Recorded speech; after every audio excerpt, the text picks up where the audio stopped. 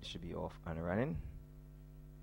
The red flag is raised. They're off and running. Johnny Sad Boy is the first to show. Stroke of Luck shows on the outside. In between horses, Caillou and Kibu trying to get across.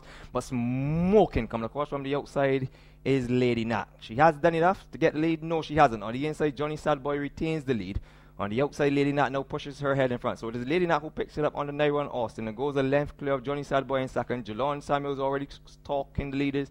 With Belly Dancer in third. Against the rail comes Kibu in fourth. And raising up on the outside comes Kai with Ray Williams in between horses falling away. That one is Eric Ashby. Caillou is not acting on the going. The back mark at this stage is late bid, not today. The quarter, 25 and 40 over the top of the hill.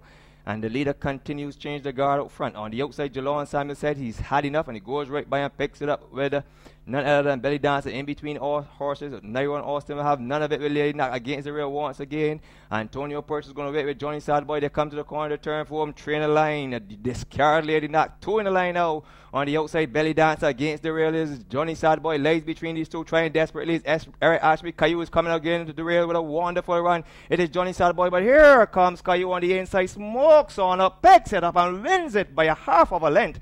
In second position, that one is Johnny Sad Boy. Then this third would be the horse on the inside. That is Eric Ashby. Fourth from a long, long way back is late on the scene. Late enough that they stop the clock and 1:11 flat. In a moment, I'll be back with you with the unofficial result.